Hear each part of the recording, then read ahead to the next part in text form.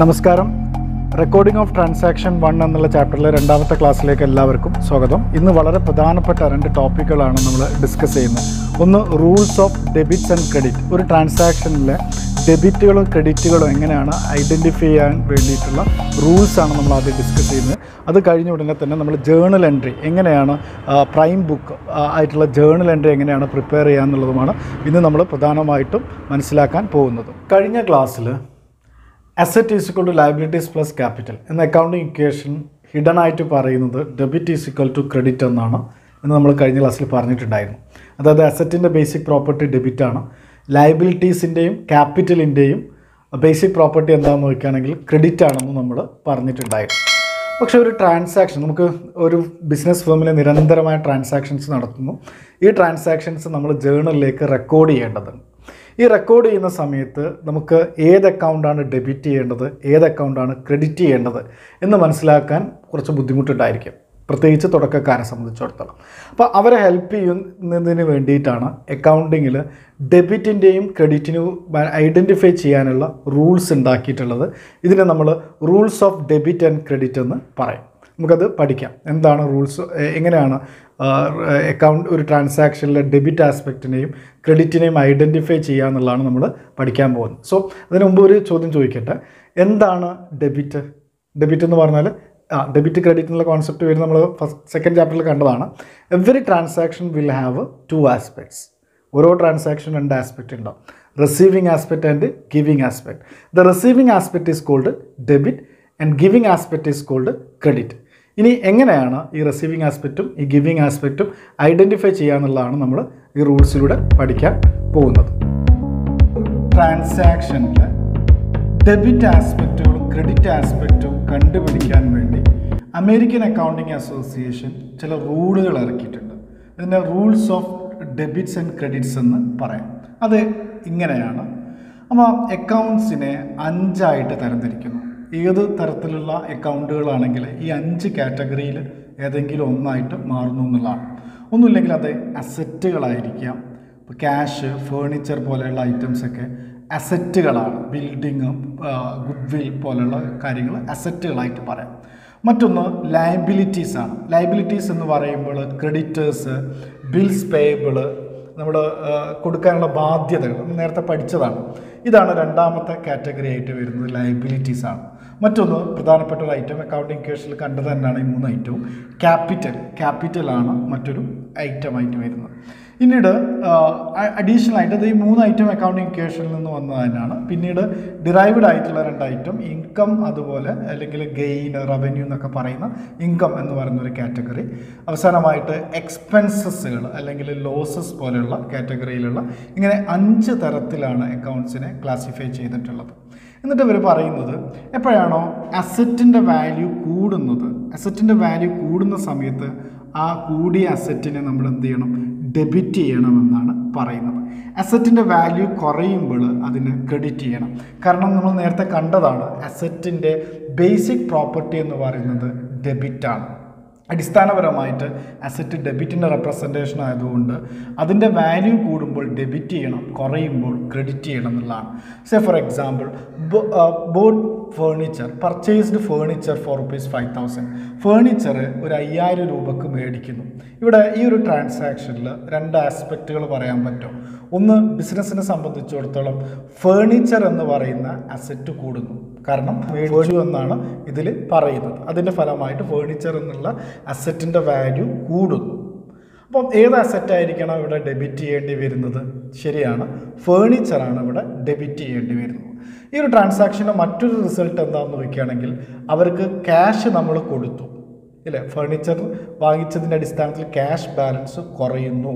അപ്പോൾ ക്യാഷ് എന്നുള്ള asset കുറഞ്ഞതുകൊണ്ട് cash അക്കൗണ്ടിനെ എന്ത് ചെയ്യണം, ക്രെഡിറ്റ് ചെയ്യണം എന്നുള്ളതാണ്. ഇങ്ങനെയാണ് ഓരോ ട്രാൻസാക്ഷനിലും നമ്മൾ ഡെബിറ്റും ക്രെഡിറ്റും കണ്ടെത്തേണ്ടത്. അതിന് സഹായിക്കുന്ന റൂൾസാണ് നമ്മളിവിടെ എക്സ്പ്ലെയിൻ ചെയ്യുന്നത്. അപ്പോൾ അസറ്റിൻ്റെ വാല്യൂ കൂടുന്നുണ്ടെങ്കിൽ കൂടിയ അസറ്റിനെ ഡെബിറ്റ് ചെയ്യണമെന്നും, എപ്പോഴാണോ ഒരു അസറ്റിൻ്റെ വാല്യൂ കുറയുന്നത് ആ സമയത്ത് അതിനെ ക്രെഡിറ്റ് ചെയ്യണമെന്നുമാണ് ഈ റൂള്. നമ്മൾ ലയബിലിറ്റീസിൻ്റെ കേസ്, ലയബിലിറ്റീസിൻ്റെ ബേസിക് പ്രോപ്പർട്ടി എന്താണെന്ന് നോക്കുകയാണെങ്കിൽ ക്രെഡിറ്റ് ആണ്. അതുകൊണ്ട് ലയബിലിറ്റീസ് കൂടുമ്പോഴാണ് ക്രെഡിറ്റ് ചെയ്യുന്നത്, അത് പ്ലസ് ആവുന്ന സമയത്താണ് ക്രെഡിറ്റ് ചെയ്യുന്നത്. അതേ സമയത്ത് ലയബിലിറ്റീസ് കുറയുമ്പോൾ അതെന്തായിട്ട് മാറും? മൈനസ് ആവുന്ന സമയത്ത് ഡെബിറ്റാണ് ലയബിലിറ്റീസിനെ ചെയ്യേണ്ടത്. സേ ഫോർ എക്സാമ്പിൾ, നമ്മൾ ബാങ്ക് ലോൺ എടുക്കുന്നു. Bank loan 5,000 rupees bank loan avail ചെയ്യുന്നു. അപ്പോൾ ജേണൽ എൻട്രി, അപ്പം ഡെബിറ്റ് ഏതായിരിക്കും? ക്യാഷ്. ബാങ്ക് ലോൺ എടുക്കുന്ന സമയത്ത് ക്യാഷ് പ്ലസ് ആവുന്നുണ്ട്, അതുകൊണ്ട് ക്യാഷ് അക്കൗണ്ടിനെ ഡെബിറ്റ് ചെയ്യും. അതിൻ്റെ പിന്നിലുള്ള റൂൾ എന്താണ്? When asset increases it should be debited. അതുകൊണ്ട് ക്യാഷ് അക്കൗണ്ട് ഡെബിറ്റ് ചെയ്യും. ഇനി ബാങ്ക് ലോൺ അക്കൗണ്ട് ബേസിക്കലി അത് ലയബിലിറ്റിയാണ്. ബാങ്ക് ലോൺ ഇൻക്രീസ് ആവുന്നു, അതുകൊണ്ട് ബാങ്ക് ലോൺ അക്കൗണ്ടിനെ ക്രെഡിറ്റ് ചെയ്യുന്നു എന്നുള്ളതാണ്. ഇനി ബാങ്ക് ലോൺ അക്കൗണ്ട് റീഫണ്ട് ചെയ്യുകയാണ് അല്ലെങ്കിൽ ക്ലോസ് ചെയ്യുകയാണെങ്കിൽ നേരെ തിരിച്ചായിരിക്കും വരിക, ലയബിലിറ്റി കുറയുന്നു. അപ്പോൾ ബാങ്ക് ലോൺ അക്കൗണ്ടിന് എന്ത് ചെയ്യണം? ഡെബിറ്റ് ചെയ്യണം. അപ്പോൾ ബാങ്ക് ലോൺ അക്കൗണ്ട് ഡെബിറ്റാണ്, ക്യാഷ് എന്ത് ചെയ്യും? കുറയും. അപ്പോൾ ക്യാഷ് അക്കൗണ്ട് ക്രെഡിറ്റ് ചെയ്യുന്നതാണ്. ഇനി ക്യാപിറ്റൽ നമ്മൾ എപ്പോഴും കോമൺ ആണ്, നമുക്കറിയാം. ക്യാപിറ്റലിൻ്റെ ബേസിക് പ്രോപ്പർട്ടി എന്ന് പറയുന്നത് ക്രെഡിറ്റ് ആണ്. അപ്പം ക്യാപിറ്റൽ കൂടുന്ന സമയത്ത് പ്ലസ് ആവുന്ന സമയത്താണ് ക്രെഡിറ്റ് ചെയ്യേണ്ടത്. ക്യാപിറ്റൽ കുറയുന്ന സമയത്താണ്, ക്യാപിറ്റൽ പ്ലസ് ആവുന്ന സമയത്ത് ക്രെഡിറ്റ് ചെയ്യുന്നു, ക്യാപിറ്റൽ കുറയുന്ന സമയത്ത് മൈനസ് ആവുന്ന സമയത്താണ് ഡെബിറ്റാണ് ചെയ്യേണ്ടത്. ക്ലിയർ ആണല്ലോ? For example, started business with cash 50,000. Business 50,000 start ചെയ്യുന്നു. ആ സമയത്ത് ക്യാഷ് അക്കൗണ്ട് ഡെബിറ്റ് ആയിരിക്കും, ക്യാപിറ്റൽ അക്കൗണ്ട് എന്തായിരിക്കും? ക്രെഡിറ്റ് ആയിരിക്കും. ക്യാഷ് കൂടുന്നു, ക്യാപിറ്റൽ കുറയുന്നു. ഇനി ഇൻകത്തിൻ്റെ ബേസിക് പ്രോപ്പർട്ടി നമുക്കറിയാം. അക്കൗണ്ടിങ് ഇക്വേഷനിൽ ക്യാപിറ്റലിനെ വർദ്ധിപ്പിക്കുന്ന ഐറ്റമാണ് ഇൻകം അല്ലെങ്കിൽ പ്രോഫിറ്റ്, ഗെയിനൊക്കെ. അപ്പോൾ പ്രോഫിറ്റുകൾ അല്ലെങ്കിൽ ഇൻകംസ് കൂടുന്ന സമയത്ത് അതെന്ത് ചെയ്യണം എന്ന് ചോദിക്കുകയാണെങ്കിൽ ക്രെഡിറ്റ് ആണ് ചെയ്യുക. കാരണം ക്യാപിറ്റലിന് കൂട്ടുന്ന ഐറ്റമാണ്. ക്യാപിറ്റലിൻ്റെ അതേ സ്വഭാവമാണ് ഇൻകത്തിനും ഗെയിനും ഉള്ളത്. കാരണം ക്യാപിറ്റലിനെ വർദ്ധിപ്പിക്കുന്ന ഐറ്റമാണ്. അതുകൊണ്ട് ഇവ വരുന്ന സമയത്ത് all incomes or gains or revenues should be credited ആണ്. അത് കുറയുന്ന സമയത്ത് എന്ത് ചെയ്യുന്നുണ്ട്? ഡെബിറ്റാണ് ചെയ്യുക. അത് കുറയാന്ന് പറഞ്ഞാൽ ലോസ് ആണ്. അത് അടുത്തതിൽ പറയുന്നുണ്ട്. എക്സ്പെൻസസ് ആണെങ്കിൽ എക്സ്പെൻസസിൻ്റെ ബേസിക് പ്രോപ്പർട്ടി ഡെബിറ്റാണ്. അതുകൊണ്ട് എക്സ്പെൻസസ് കൂടുമ്പോൾ ഡെബിറ്റ് ചെയ്യുന്നു, എക്സ്പെൻസസ് കുറയുമ്പോഴാണ് ക്രെഡിറ്റ് ചെയ്യേണ്ടത് എന്ന് മനസ്സിലാക്കുക. ക്ലിയർ ആണല്ലോ? ഇപ്പം സേ ഫോർ എക്സാമ്പിൾ, സാലറി കൊടുത്തു എന്ന് പറയണം. ഇപ്പോൾ സാലറി എന്ന് പറയുന്ന എക്സ്പെൻസ് ഉണ്ട്, പിന്നെ ക്യാഷ് കുറയും. ഇതാണ് രണ്ട് ആസ്പെക്റ്റുകൾ. ഇപ്പോൾ salaries account should be debited by expenses കൂടുമ്പോൾ ഡെബിറ്റ് ചെയ്യണം. Cash account should be credited. എന്തുകൊണ്ട്? അസറ്റ് കുറയുന്നു എന്ന എന്ന റൂള് പ്രകാരമാണ് ഇത്. അപ്പോൾ ഈ റൂളും പഠിച്ചു കഴിഞ്ഞാൽ നമുക്ക് അക്കൗണ്ടിങ്ങിലെ ഒരു ട്രാൻസാക്ഷനിൽ ഏത് ആസ്പെക്റ്റാണ് ഡെബിറ്റ്, ഏത് ആസ്പെക്റ്റാണ് ക്രെഡിറ്റ് എന്ന് മനസ്സിലാക്കാൻ വേണ്ടി American accounting association accounting equation base ചെയ്തിട്ടുണ്ടാക്കിയിട്ടുള്ള റൂൾസാണ് ഇത്. നിങ്ങൾ ക്ലാസ് നോട്ടിലേക്ക് ഇത് എഴുതിയെടുക്കാവുന്നതാണ്. ഇതിൽ അസറ്റുകളും എക്സ്പെൻസസും മാത്രമാണ് ഡെബിറ്റിൻ്റെ പ്രോപ്പർട്ടീസ് ഉള്ളത്. അതുകൊണ്ട് അവ കൂടുമ്പോൾ ഡെബിറ്റ് ചെയ്യണം, അവ കുറയുമ്പോൾ ക്രെഡിറ്റ് ചെയ്യണം. അതേസമയത്ത് ലയബിലിറ്റീസ് ആവട്ടെ, ക്യാപിറ്റൽ ആവട്ടെ, ഇൻകംസ് ആവട്ടെ, ഇതൊക്കെ കൂടുമ്പോൾ ക്രെഡിറ്റ് ആണ്, കുറയുമ്പോഴാണ്, അത് ലെസ് ആകുന്ന സമയത്താണ് ഡെബിറ്റ് ചെയ്യേണ്ടത്. Rules of debits and credit എന്താണെന്ന് മനസ്സിലായിട്ടുണ്ടാവും വിചാരിക്കുന്നു. അത് ക്ലാസ് നോട്ടിലേക്ക് ഒന്ന് എഴുതിയില്ല, ഒരു ബോക്സിൽ എഴുതിയിട്ടാൽ മതി. ഇനി നമുക്ക് പഠിക്കാനുള്ളത് ജേണൽ എന്താണെന്നുള്ളതാണ്. ജേണൽ എന്താണെന്ന് ചോദിക്കാൻ നമുക്കിങ്ങനെ പറയാം. Journal is A prime book where transactions are firstly recorded and the process of recording transactions in the journal is called ജേർണലൈസിംഗ് എന്നാണ് പറയാം. ഈ ഒരു മാറ്റർ കൂടി ആ ക്ലാസ് നോട്ടിലേക്ക് എഴുതിയെടുക്കാം. ജേണൽ എന്താണെന്നും അതോടൊപ്പം തന്നെ ജേർണലൈസിംഗ് എന്താണ്. ജേണൽ എന്താണെന്ന് ചോദിക്കുകയാണെങ്കിൽ journal is A prime book where transactions are firstly recorded. നമ്മുടെ സോഴ്സ് ഡോക്യുമെന്റിൽ നിന്ന് ആദ്യമായിട്ട് ട്രാൻസാക്ഷൻസ് റെക്കോർഡ് ചെയ്യുന്നത് ജേണലിലേക്കാണ്. അതുകൊണ്ട് തന്നെ അതിനെ വിളിക്കുന്ന മറ്റൊരു പേരാണ് it is also known as prime book of original entry എന്നൊക്കെ ഇതിനെ വിളിക്കാറുണ്ട്. ബുക്ക് ഓഫ് ഒറിജിനൽ എൻട്രി എന്നും ഇതിനെ വിളിക്കാറുണ്ട്. പിന്നെ ഈ ഒരു പ്രോസസ്സിനാണ് ജേർണലൈസിംഗ് എന്ന് പറയുന്നത്. നമുക്കിനി വളരെ പെട്ടെന്ന് എങ്ങനെയാണ് ജേർണലൈസിംഗ് എന്നുള്ളത് മനസ്സിലാക്കാം. ജേർണലിൻ്റെ ഒരു ഫോർമാറ്റാണ് ഇവിടെ നൽകിയിട്ടുള്ളത്. ജേർണലിൻ്റെ റൈറ്റ് സൈഡിൽ വലതുഭാഗത്തെ എൻഡിൽ 2 എമൗണ്ടുകളുണ്ടാവും. ഫസ്റ്റ് കോളം ഡെബിറ്റ് ആണ്, പിന്നീട് ക്രെഡിറ്റ്. പിന്നെ ഒരു ചെറിയ കോളം ജസ്റ്റ് ഫോർ ഷോ വർക്കാണ്, ലെഡ്ജർ ഫോളിയോ എന്നാണ് അതിൻ്റെ പേര്. പർട്ടിക്കുലേഴ്സ്, അതുപോലെ date. Particulars, ledger folio, debit, credit എന്നുള്ള രീതിയിലാണ് നമ്മൾ ജേണൽ പ്രിപ്പയർ ചെയ്യേണ്ടത്. ഈ ഫോർമാറ്റ് ഓർത്ത് വെക്കേണ്ടതുണ്ട്. അപ്പം ഇവിടെ ട്രാൻസാക്ഷൻ്റെ ഡേറ്റാണ് ഇവിടെ എഴുതുന്നത്. പർട്ടിക്കുലേഴ്സിൽ നമ്മൾ ജേണൽ എൻട്രി എഴുതാനുള്ളതാണ്. ലെഡ്ജർ ഫോളിയോ എന്താണെന്ന് ചോദിക്കുകയാണെങ്കിൽ പണ്ട് കാലത്ത് ബുക്സിൽ നിന്ന് ലെഡ്ജർ അക്കൗണ്ട്സിലേക്ക് പോസ്റ്റ് ചെയ്യുന്ന സമയത്തുണ്ടാകുന്ന ആ ലെഡ്ജറിൻ്റെ പേജ് നമ്പർ, ഫോളിയോ നമ്പർ എഴുതാൻ വേണ്ടിയിട്ടാണ് ഈ ലെഡ്ജർ ഫോളിയോ എന്നുള്ള ഇത്. ഇപ്പോൾ ഈ സമയത്ത് പ്രോബ്ലം ചെയ്യുന്ന സമയത്ത് അത് ബ്ലാങ്ക് കോളാണ്, ജസ്റ്റ് ഷോ വർക്കാണ്, കാണിക്കാൻ വേണ്ടി മാത്രമുള്ള ഒരു വർക്കാണത്, ആ ഒരു കോളം. അത് കഴിഞ്ഞ് ഡെബിറ്റ് എമൗണ്ട് ഇവിടെ എഴുതുന്നു, ക്രെഡിറ്റിൻ്റെ എമൗണ്ട് ഇവിടെ എഴുതുന്നു എന്നുള്ളതാണ്. അപ്പോൾ ഇതാണ് ഇതിൻ്റെ ഒരു ഫോർമാറ്റ്. ഈ ഒരു റിലേറ്റീവ് പ്രൊപ്പോർഷൻ, ഡേറ്റും പർട്ടിക്കുലേഴ്സ് കോളം കണ്ടില്ല, കുറച്ചുകൂടി വലുതാണ്, ലെഡ്ജർ ഫോളിയോ ചെറുതാണ്. ഈ ഒരു പ്രൊപ്പോർഷൻ നമ്മൾ കീപ്പ് ചെയ്യണം. ടെക്സ്റ്റ് ബുക്കിൽ കൃത്യമായിട്ടത് കൊടുത്തിട്ടുണ്ട് എന്നുള്ളതാണ്. അപ്പോൾ ഇനി ഞാൻ എങ്ങനെയാണ് ഒരു ജേണൽ എൻട്രി, നമ്മൾ ജേണലൈസിങ് എങ്ങനെയാണ് ഇതിൽ ചെയ്യുക എന്നുള്ളതാണ് പറയുന്നത്. ടെക്സ്റ്റ് ബുക്കിൽ കൊടുത്ത ഒരു ക്വസ്റ്റ്യൻ വായിക്കുകയാണെങ്കിൽ, analyse and record the journal entries relating to transaction in the books of Ajay. അജയിൻ്റെ ബുക്സിൽ ഈ ട്രാൻസാക്ഷൻസ് എഴുതാൻ വേണ്ടിയിട്ടുള്ളൊരു ക്വസ്റ്റ്യൻ നിങ്ങൾ കാണുന്നുണ്ടാവും. ഈ ക്വസ്റ്റ്യനിൽ ഫസ്റ്റ് പറയുന്നത് നമ്മളതിൻ്റെ ജേണൽ എൻട്രിയാണ്. 2018 August 1 ഒരു ട്രാൻസാക്ഷനാണ്. ഇപ്പോൾ ഡേറ്റ് ഇവിടെ കോമൺ ആയിട്ട് 2018 ആണ്. August 1 ട്രാൻസാക്ഷൻ നടക്കുന്നത്, അതുകൊണ്ട് August 1 എന്ന് എഴുതുന്നു. അവിടെ Ajay started business with cash എന്നാണ് പറയുന്നത്. അധിക ജേണൽ എൻട്രീസിൻ്റെയും പുതുതായിട്ട് തുടങ്ങുന്ന എല്ലാ ബിസിനസ് ഫേമിൻ്റെയും ആദ്യ ട്രാൻസാക്ഷൻ മിക്കവാറും ക്യാപിറ്റൽ കൊണ്ടുവരുന്നതായിരിക്കും. അപ്പോൾ അജയ് ബിസിനസ് കമൻസ് ചെയ്യുന്നത്, സ്റ്റാർട്ട് ചെയ്യുന്നത് 25,000 rupees കൊണ്ടുവന്നിട്ടാണ്, ക്യാഷ് കൊണ്ടുവന്നിട്ടാണ്. അപ്പം അതിൻ്റെ ജേണൽ എൻട്രി എന്താണ്? നമ്മൾ ആദ്യം ജേണലൈസ് ചെയ്യുന്ന സമയത്ത് 2 ആസ്പെക്റ്റുകൾ കണ്ടെത്തണം. ഏതൊക്കെ ആയിരിക്കും? ഒന്ന്, ക്യാഷ് ബിസിനസ്സിലേക്ക് വന്നു. 2, അജയിൻ്റെ ക്യാപിറ്റലാണ്, ക്യാപിറ്റൽ വന്നു എന്നുള്ള, ക്യാപിറ്റലും കൂടിയിട്ടുണ്ട്, ക്യാഷും കൂടിയിട്ടുണ്ട്. അപ്പോൾ അതിൻ്റെ ജേണൽ എൻട്രി എന്തായിരിക്കും എന്ന് പറയാൻ പറ്റും? യെസ്. ഏത് അക്കൗണ്ട് ആയിരിക്കണം ഡെബിറ്റ് ചെയ്യേണ്ടത്? തീർച്ചയായിട്ടും ക്യാഷ് അക്കൗണ്ടിലാണ് ഡെബിറ്റ് ചെയ്യേണ്ടത്. ആരെങ്കിലും നമ്മുടെ എന്തുകൊണ്ടാണ് ക്യാഷ് അക്കൗണ്ടിന് ഡെബിറ്റ് ചെയ്യേണ്ടതെന്ന് ചോദിക്കുകയാണെങ്കിൽ, ഈ ട്രാൻസാക്ഷൻ്റെ ഫലമായിട്ട് ക്യാഷ് കൂടുന്നുണ്ട്, അതുകൊണ്ട് ക്യാഷ് അക്കൗണ്ട് ഡെറ്ററാണ്.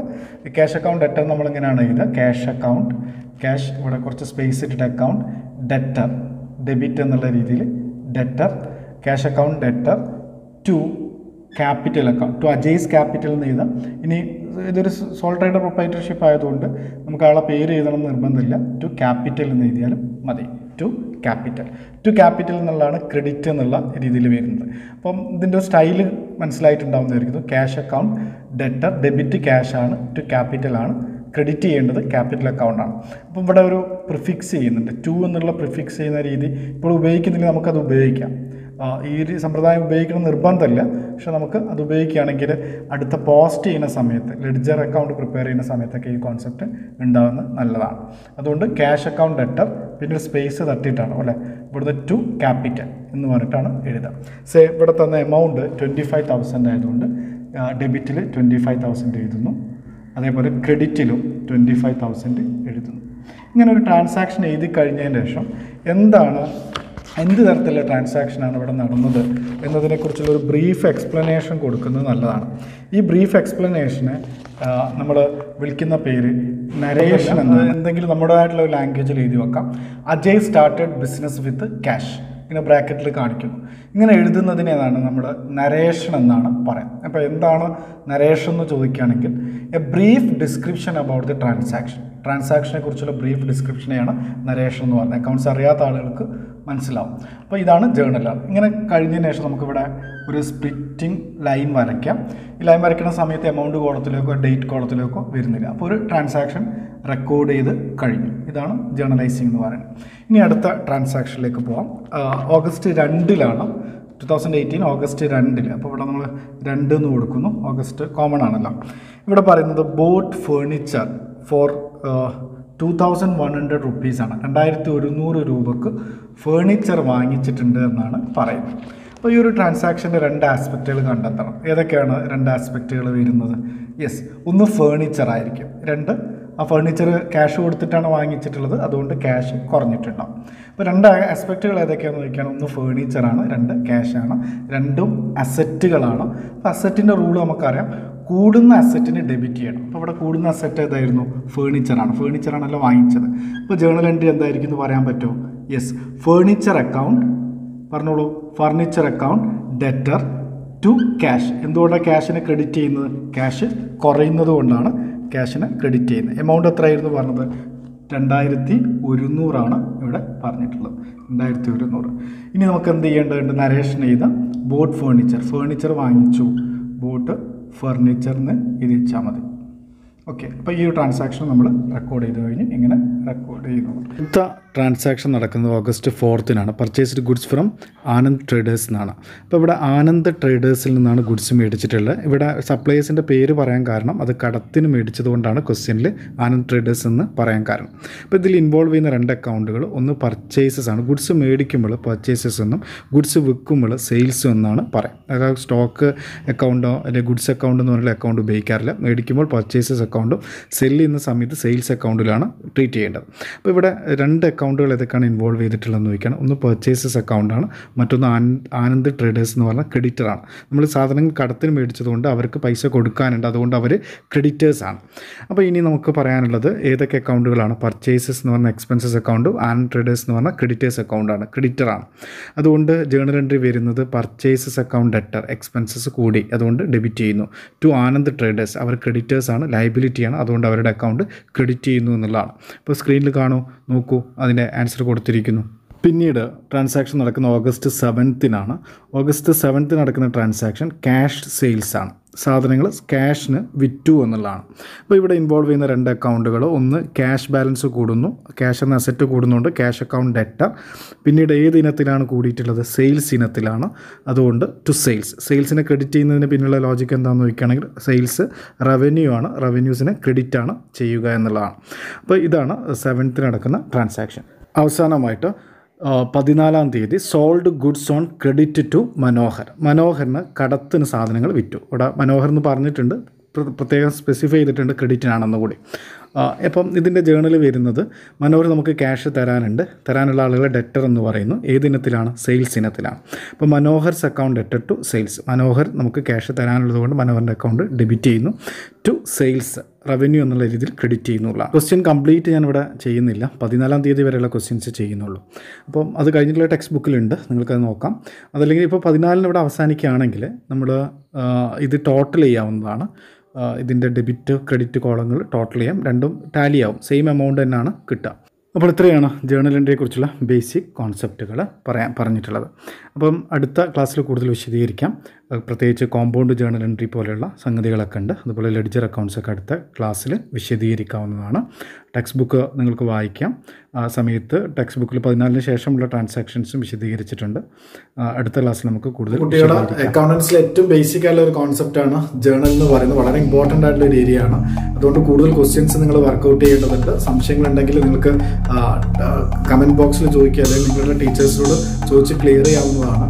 അപ്പം അതുപോലെ നിങ്ങളുടെ ഫീഡ്ബാക്കുകൾ അറിയിക്കാം. അടുത്ത ക്ലാസ്സിൽ കാണാമെന്നുള്ള പ്രതീക്ഷയോടുകൂടി thanks for watching. Thank you all.